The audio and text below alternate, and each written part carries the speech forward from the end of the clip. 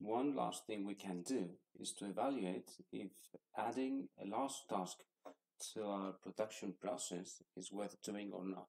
The reason why this might be worth accomplishing is because this new task is a task that will allow us to sell the product at a higher price because the product is perceived as having higher quality.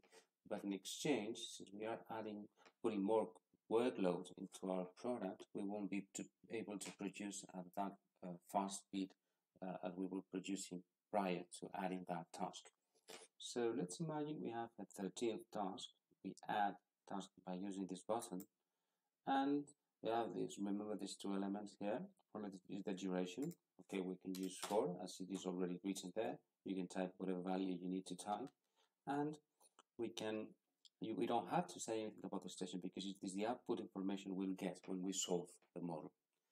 And what you need to do is to tell the model that task 12 precedes task 13th. You need to check this item here to make sure. If you don't do that, you'll get a warning message.